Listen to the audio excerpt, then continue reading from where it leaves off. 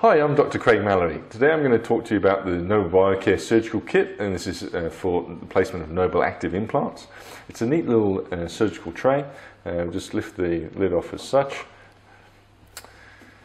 So here, as for the Nobel Active implants, we have implant drivers for 3.0, narrow platform, regular platform connection, and the wide platform. These are all the internal connection for the implants.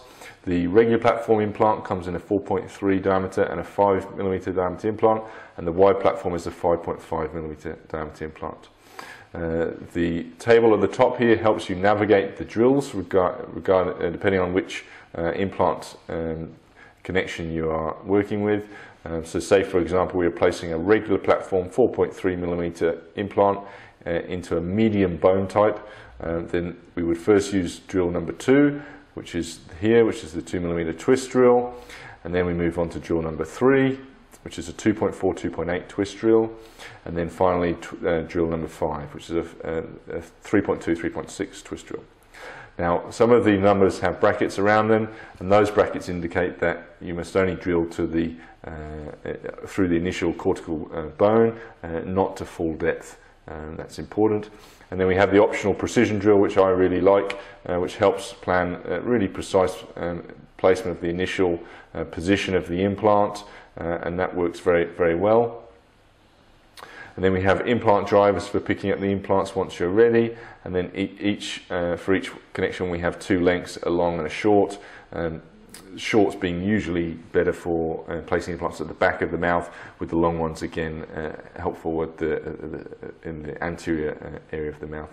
Direction indicators are useful if you're placing multiple implants in a row for placing into the 2mm twist drill site, to then help with the angulation, ensuring that you can try and get the implants nice and parallel.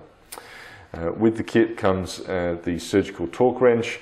For this system, the torque wrench goes up to 70 Newton centimeters with markings at 35 Newton centimeters, and this section detaches from the wrench if you wish to turn it over to torque in a different direction. And then this section of the torque wrench pulls out and rotates to then change the direction of the arrow and ultimately the direction in which the torque wrench is active, and then if you wish to turn that again, you rotate, and that works then in the opposite direction to tighten the implant down. So that it's a nice torque wrench.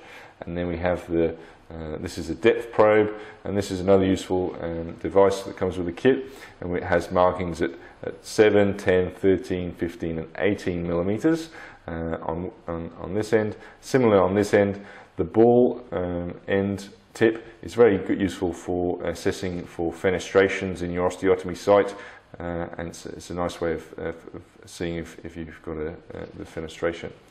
So that fits in neatly there. Down the bottom here, as we said, we've got the uni-grip driver, which is useful for screwing in your cover screws and healing abutments. And with the drills themselves, they have markings at 7, 10, 13 and 15 millimeters, and this is a 7 to 15 millimeter drill. They also do 10 to 18 millimeter drills, which are useful for some areas of the mouth. But that is the Nobel Active Surgery Kit. A very useful kit to have in your armamentarium. I hope that has been a useful discussion about the kit. Thank you very much for watching.